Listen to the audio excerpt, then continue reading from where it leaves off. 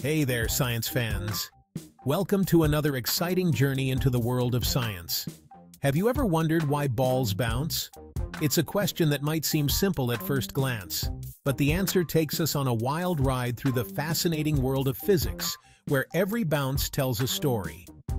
From basketballs soaring through the air with grace and precision, to bouncy balls lighting up a child's eyes with joy and wonder, the physics of bouncing balls is all around us, in every playful moment and athletic feat. So, what makes a ball bounce? It's a question that leads us to the heart of physics. It's all about energy, the ability to do work, and how it's transferred and transformed. When a ball falls, it's not just dropping. It's converting potential energy into kinetic energy, a beautiful dance of forces. And when it hits the ground, that's when the magic happens. That's where the real fun begins. The energy is transferred back, causing the ball to bounce up again. Get ready to explore the forces that make bouncing balls so amazing. Join us as we dive deeper into this incredible phenomenon. Imagine stretching a rubber band. You can feel the energy building up, right? That's elastic potential energy. Now let go. Whoosh! The rubber band snaps back, releasing that stored energy. Bouncing balls work in a similar way. When a ball hits a surface, it compresses, storing energy like a spring. This stored energy is called elastic potential energy. The more the ball compresses, the more elastic potential energy it stores. And guess what? That stored energy wants to be released. We all know gravity, that invisible force that keeps our feet on the ground. But did you know gravity plays a key role in how high a ball bounces? As the ball falls, gravity pulls it downwards, giving it speed and energy. This energy is then transferred into elastic potential energy upon impact, and back into kinetic energy as the ball bounces back up. The higher the fall, the more energy the ball has, and the higher it can bounce. Section 4.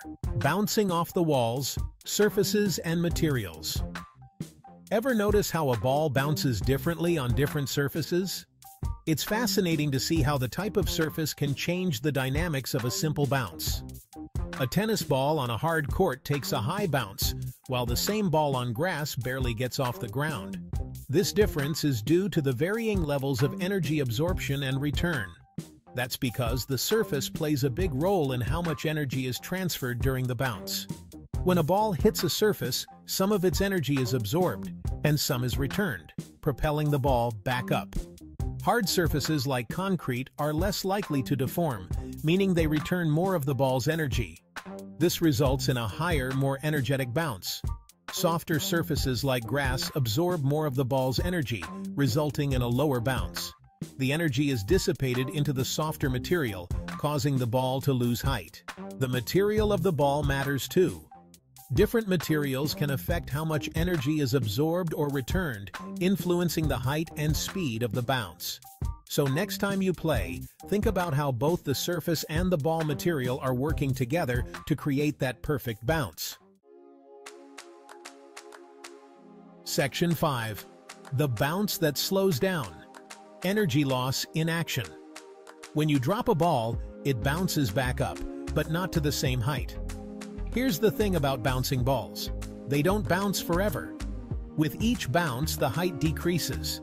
Each bounce gets a little lower than the last. Why? Because energy isn't lost. It just changes form. This is a fundamental principle of physics. Some of the ball's energy is converted into heat and sound as it collides with the ground. You can even feel the warmth if you touch the ball after several bounces. This energy loss means there's less energy available to propel the ball back up, which is why the bounce height reduces, resulting in a lower bounce. Over time, the energy continues to dissipate. The ball will eventually come to a stop. This demonstrates the principle of energy conservation and transformation in a simple, observable way. Section 6. Keep on bouncing. the science behind the fun. So there you have it, the amazing physics of bouncing balls. From elastic potential energy to gravity, surfaces, and energy loss, understanding these concepts helps us appreciate the science behind this simple yet fascinating phenomenon. Next time you see a bouncing ball, remember the forces at play and the energy transformations happening right before your eyes. Keep exploring, keep asking questions, and keep on bouncing.